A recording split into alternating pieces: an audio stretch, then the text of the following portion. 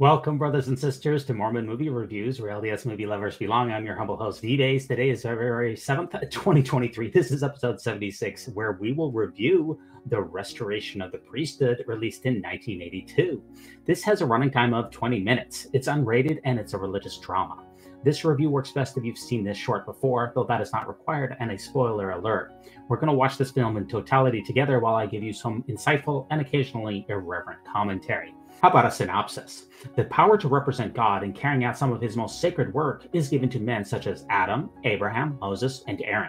John the Baptist used this authority when he baptized Jesus. Christ then conferred it upon his 12 apostles, with Peter, James, and John holding the keys to this priesthood authority. Upon the passing of the apostles 2 millennia ago, there was a great apostasy, and this authority was lost for many centuries. In the spring of 1829, Joseph Smith asks Oliver Cowdery to act as scribe as Joseph translate the writings of some ancient people in America that was written upon plates of gold. Coming upon a passage concerning baptism for the remission of sins, the two cousins pray to learn its meaning. John the Baptist appears and confers the priesthood of Aaron upon them. Using this authority, Joseph baptizes Oliver, and then Oliver baptizes Joseph. They then repeat this order and ordain each other to what later became known as the Aaronic Priesthood. Peter, James, and John then appear to confer what later became known as the Melchizedek Priesthood. The Book of Mormon is published on March 26, 1830, and then on April 6th, Joseph and Oliver use their authority to organize the restored Church of Jesus Christ and ordain each other as elders of the church, Joseph as first elder and Oliver as second. Let's cue it up.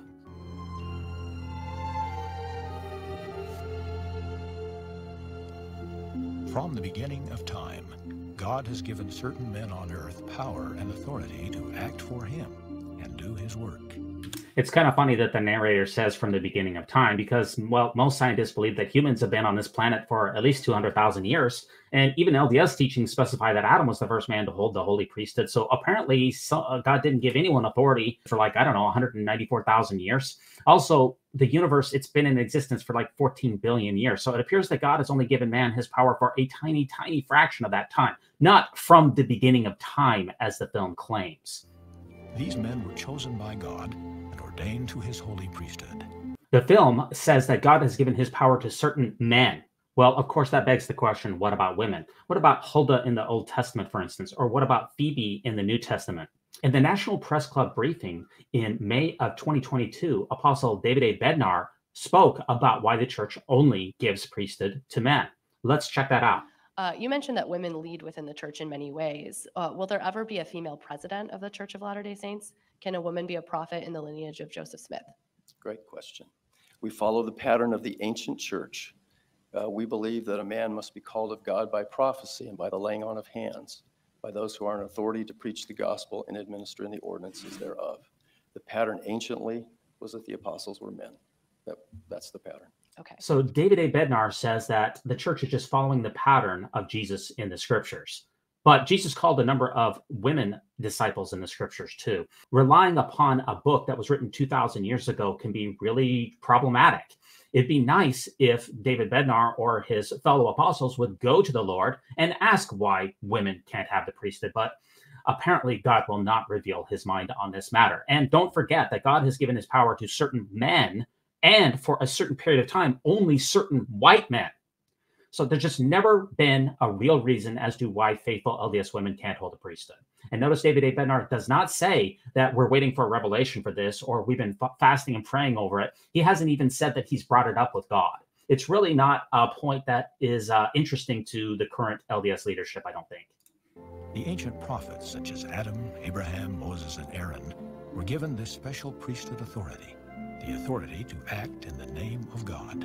When you read what most Bible scholars have written about the subject, the idea of Adam holding the priesthood is really anachronistic. It's something that has been imposed upon the biblical text after the fact, because the first mention of priesthood in the Bible is not until Exodus chapter 40. Jesus Christ himself went to John to be baptized, where John held the priesthood authority to perform this holy ordinance.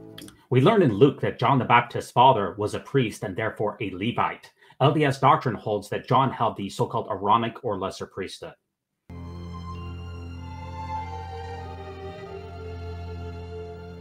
The Savior chose 12 apostles and gave them the priesthood, which was necessary to perform their duties, saying, "Ye have not chosen me, but that I have chosen you and ordained you. Here, the narrator is quoting from John chapter 15. Now, the film is using this particular account in the Bible of Jesus calling his disciples out of the Gospel of John because it more closely matches LDS doctrine. In earlier biblical accounts, we read that Jesus merely appointed the 12 disciples, and the word ordain is absent. After his crucifixion, this priesthood authority remained with his apostles. Peter, James, and John had received the keys of the kingdom and became the head of Christ's church. There's a lot of scholarship, especially recent LDS scholarship through the church-backed Maxwell Institute, which seems to acknowledge that Jesus did not, in fact, establish a church. Remember, Jesus said in Matthew chapter 16 to Peter, "Upon this rock I will build my church, not upon this rock I have built my church." The backyard professor Carrie Schertz covered this concept in a recent episode on Mormon discussions.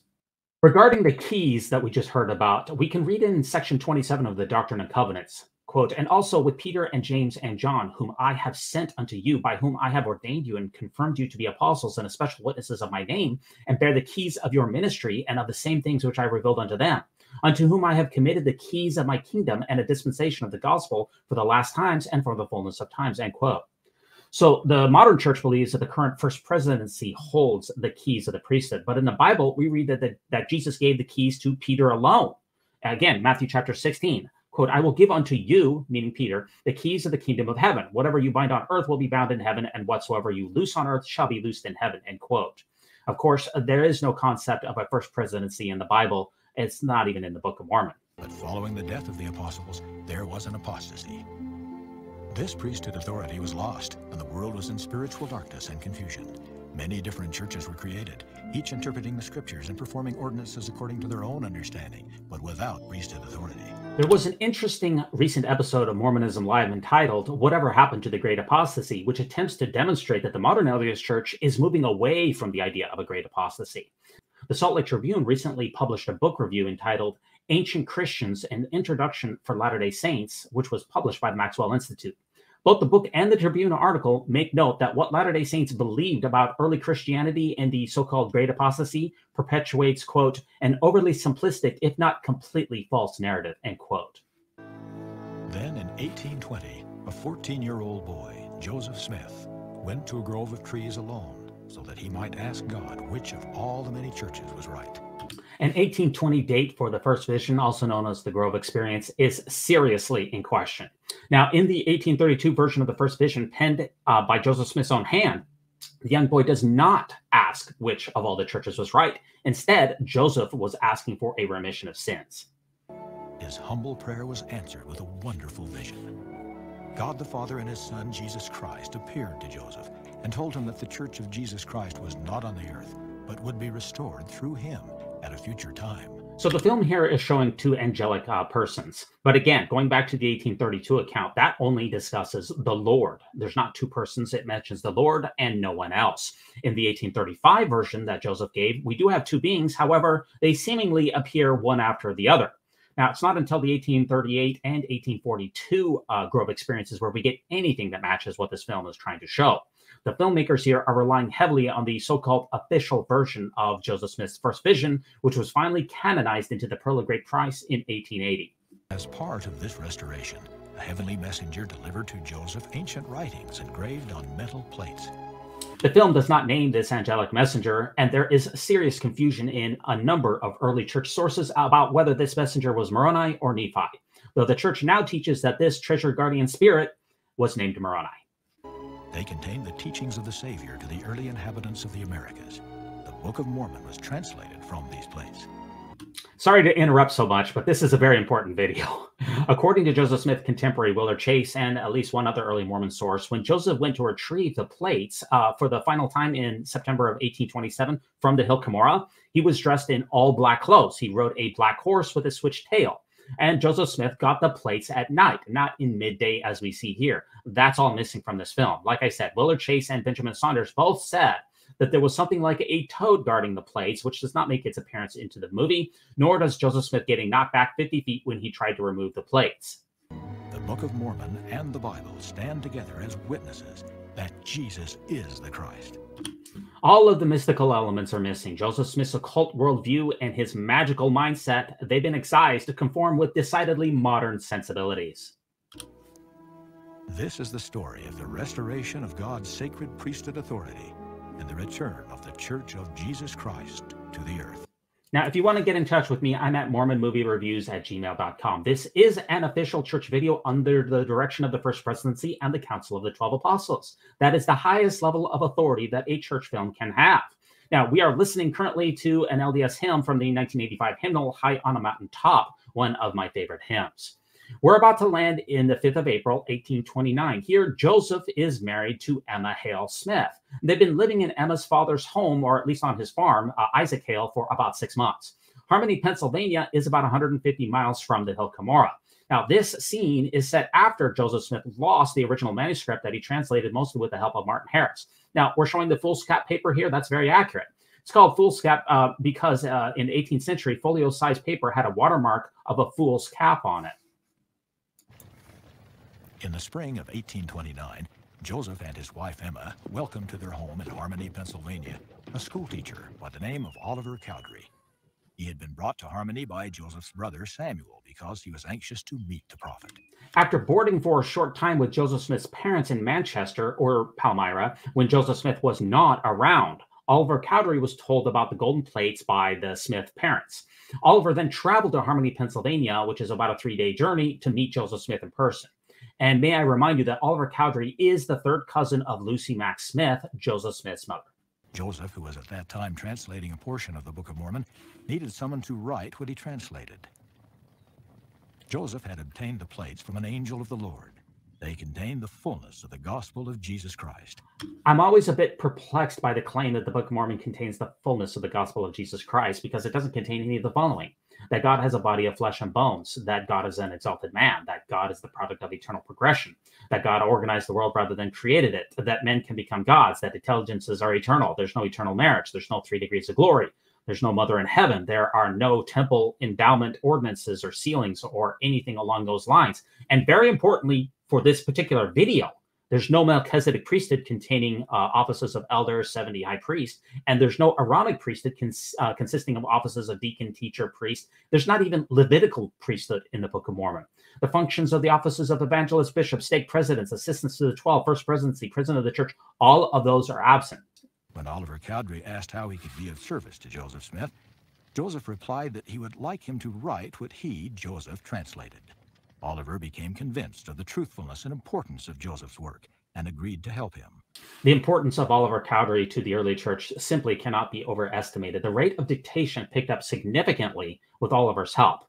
I speculate that it may have taken years to complete the Book of Mormon translation without the help of Oliver Cowdery.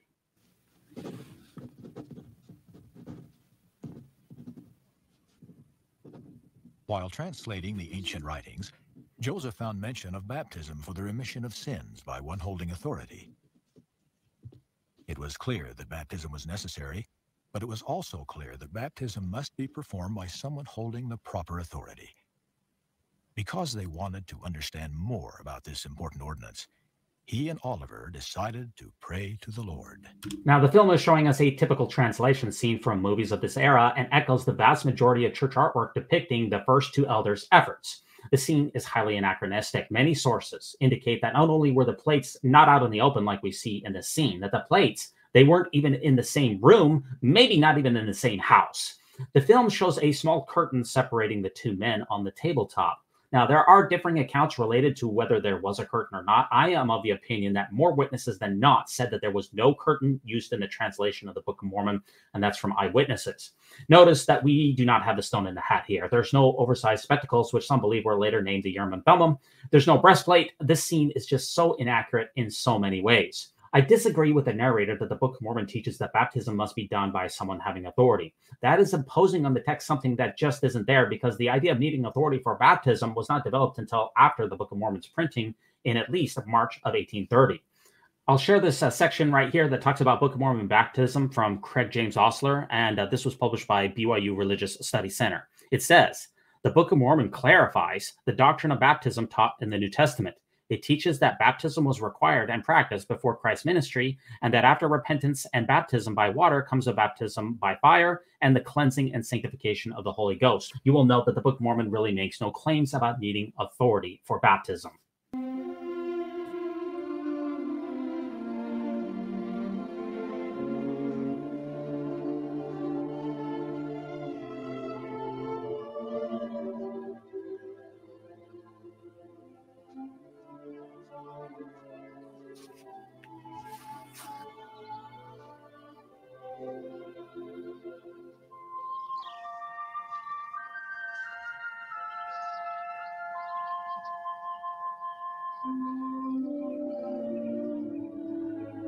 Nice musical scoring here. Really beautiful music to go along with this. Nice cinematography, great lighting, really a beautiful scene.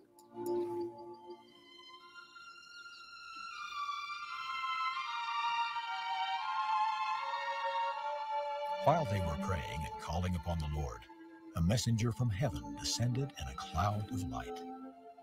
The messenger told them that he was their fellow servant. He said his name was John.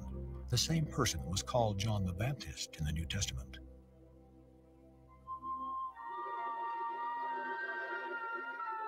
And laying his hands upon the heads of Joseph and Oliver, he ordained them, saying, "Upon you, my fellow servants, in the name of Messiah, I confer the priesthood of Aaron, which holds the keys of the ministering of angels, and of the gospel of repentance, and of baptism by immersion for the remission of sins.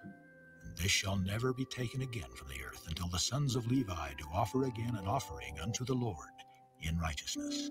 So the film is taking this particular account from what is now Doctrine and Covenants, section 13. So again, we're near Harmony, Pennsylvania. We're on the banks of the Susquehanna River here. So much more is known about the Aaronic priesthood ordination than the Melchizedek priesthood ordination, which would be dated later. He said this Aaronic priesthood did not have the power of laying on of hands for the gift of the Holy Ghost, but that this should be given to them at a later time. He said that he acted under the direction of Peter, James, and John, who held the keys of the Melchizedek priesthood. He said that the Melchizedek priesthood would be conferred on them at a later time, and that Joseph should be the first elder of the church, and Oliver Cowdery the second. This is one of the most troubling sections of the film. Authority in the early church was really inherent in the office that a person held, namely the office of elder, or even the office of apostle. It was not until later that the idea of priesthood being separate from ordained office really came about. We don't get two priesthoods in the church until at least 1831, where the concept of a high priesthood is introduced. And we definitely don't get the idea of an Aaronic and Melchizedek priesthood division until after Joseph Smith met Sidney Rigdon a number of years later. He commanded them to go and be baptized, and gave them directions that Joseph should baptize Oliver Cowdery, and afterwards Oliver should baptize Joseph. Joseph baptized Oliver, saying, "Oliver Cowdery, having been commissioned of Jesus Christ, I baptize you in the name of the Father, and of the Son, and of the Holy Ghost. Amen." So this has always been a big question for me. How can one receive the priesthood if they haven't even been baptized yet? Because the modern church teaches that no one can receive the priesthood if they're not a member and have been confirmed. So the order here is confusing and backwards. Then baptized Joseph, saying, "Joseph Smith, Jr., having been commissioned of Jesus Christ, I baptize you in the name of the Father, and of the Son, and of the Holy Ghost. Amen."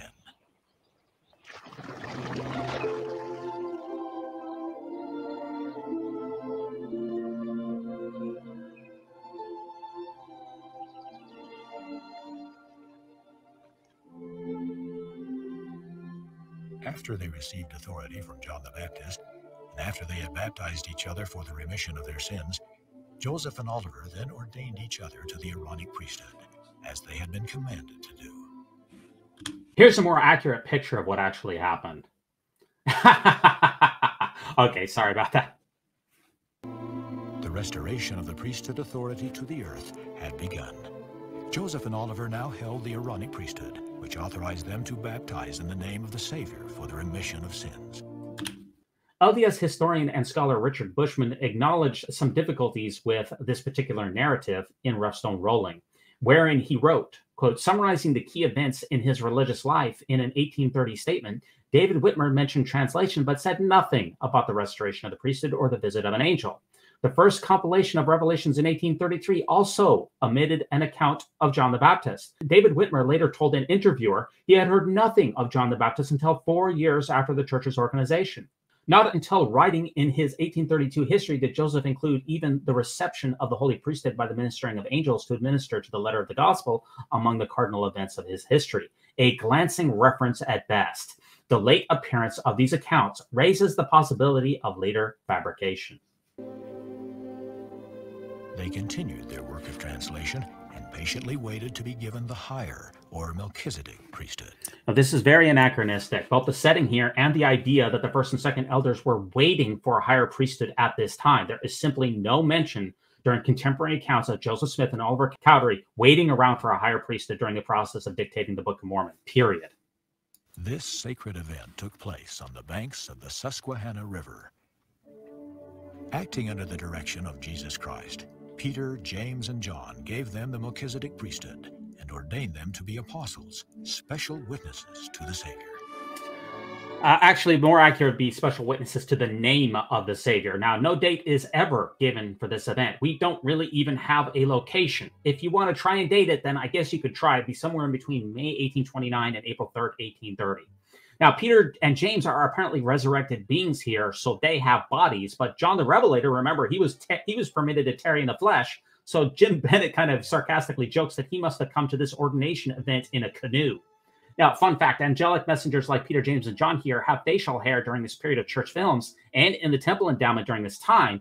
But beginning in 1990s, all of these folks would be portrayed by clean-shaven actors. So now we're in June 1829. Joseph Smith is portrayed as a hardworking, red-blooded American young man. He is not at all involved with treasure hunting, peepstones, or the occult. No, sir, those are just anti-Mormon lies. By the way, this is a reconstructed Whitmer home, not the original.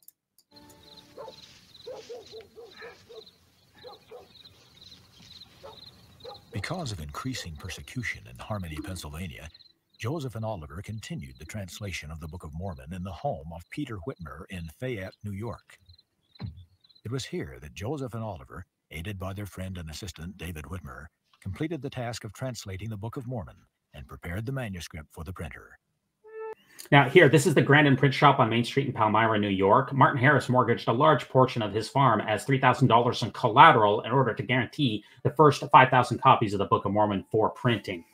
Now, Joseph Smith and others tried to recoup that money by selling that first edition for, I want to say, I think it was $1.50 a piece. Maybe it was $1.25. But their hearts really weren't in selling the book, which literally cost Martin Harris most of his farm. The publication of the Book of Mormon increased Joseph's desire to use the priesthood authority he had been given to organize the Church of Jesus Christ. Joseph and Oliver had for some time made this matter a subject of humble prayer.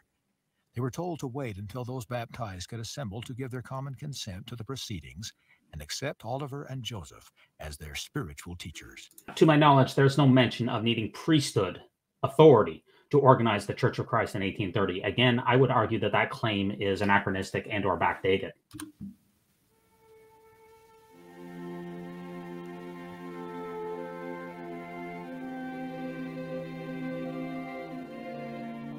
Joseph prayed and asked to know God's will concerning the church they were to establish.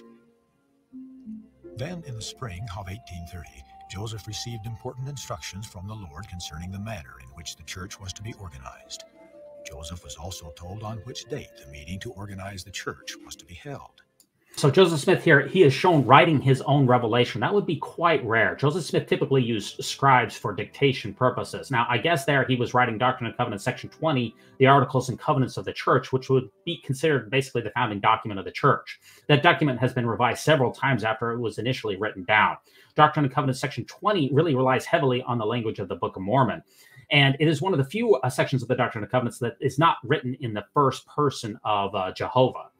Here we have the about 50 to 70 members who are present in the Whitmer home on the day that the church was first organized. After greeting the people who had gathered together, Joseph told them that the Lord had set the date of April 6th, 1830, to organize the Church of Jesus Christ.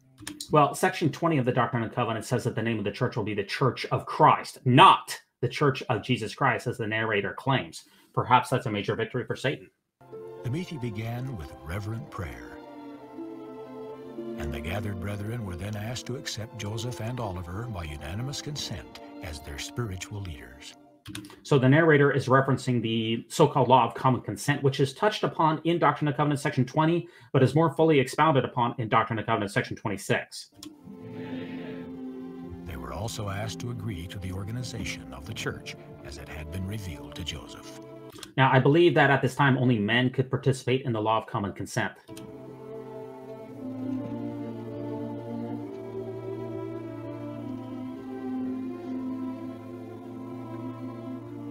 Then Joseph laid his hands upon Oliver Cowdery's head and ordained him an elder of the church. Notice the narrator says nothing about Aaronic priesthood or Melchizedek priesthood because that's really not a concept at this time. At least it's not a concept that is discussed openly. After which Oliver ordained Joseph an elder of the church.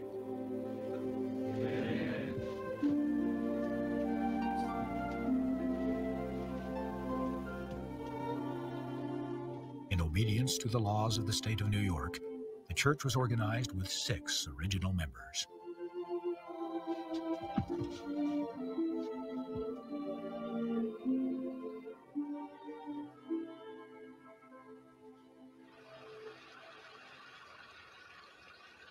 During that day, those who had previously been baptized for the remission of sins were rebaptized to become members of Christ's church. And later, many others were baptized, including Joseph's mother and father. Those who had been baptized were confirmed members of the newly organized church, and the gift of the Holy Ghost was given to them. Then, acting under the guidance of the Spirit, Joseph and Oliver ordained a number of brethren to various offices of the priesthood. Notice he doesn't mention Aaronic or Melchizedek priesthood again during this time because there's no concept of those at this particular time. Early church ordination, it was really not based off of automatic ages like we have it in the church today, which started, I don't know, around 1900.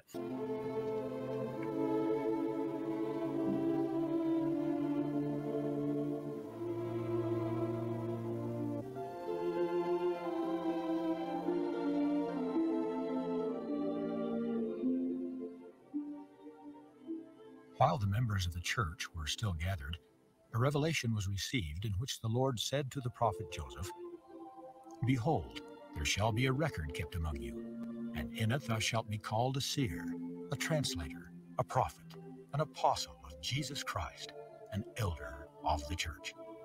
So we're quoting here from Doctrine and Covenants, section 21.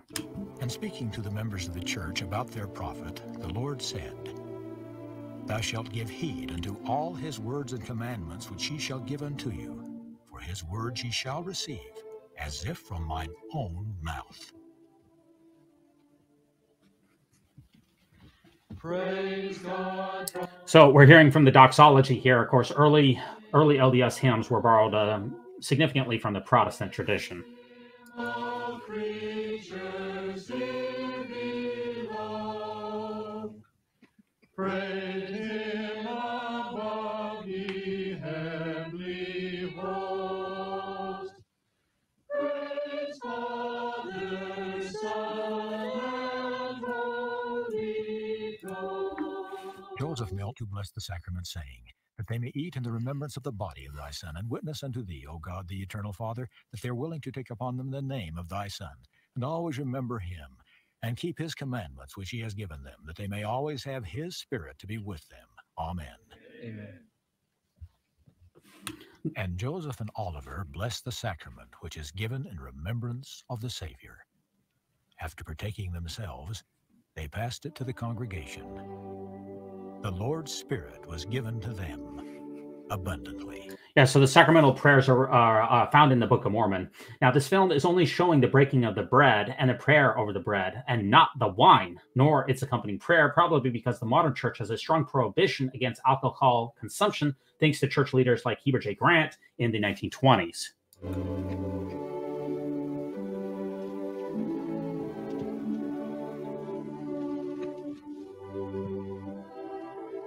What's in that cup? I want to see a close-up. What's in there? We'll never know. Oliver then knelt to bless the sacrament, ending with the words, "that they may have his Spirit to be with them. Amen." Amen. Oh, sorry.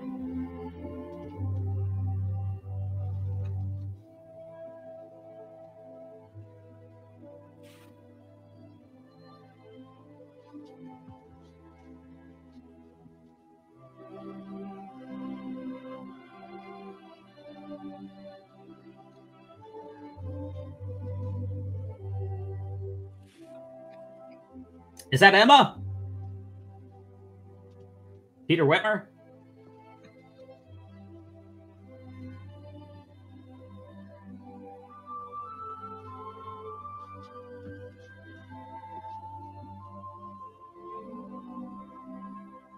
they ended the events of that day with the happy knowledge that each person was now a member of the Church of Jesus Christ. Actually, the Church of Christ. The church had been organized according to the commandments and revelations given by Jesus Christ in these last days, as well as according to the order of the church as written about in the New Testament.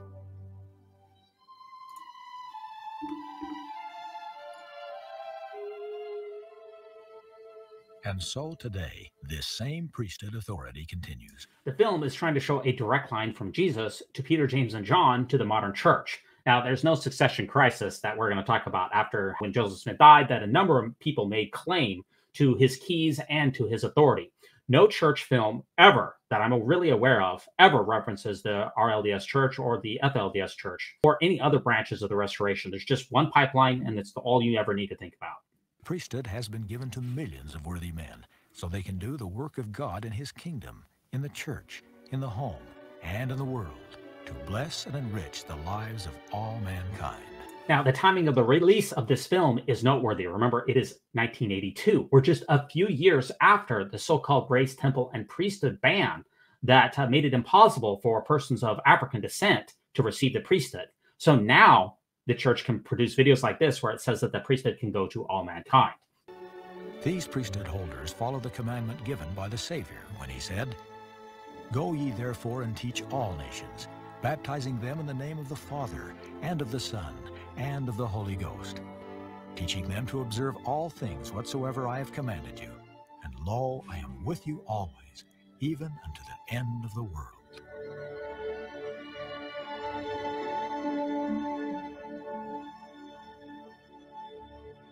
And there you have it, folks, the restoration of the priesthood. And by the way, at the end of the film, the narrator is referencing the so-called Great Commission that Jesus charged his disciples with at the end of his ministry, which is recorded in a number of the Gospels.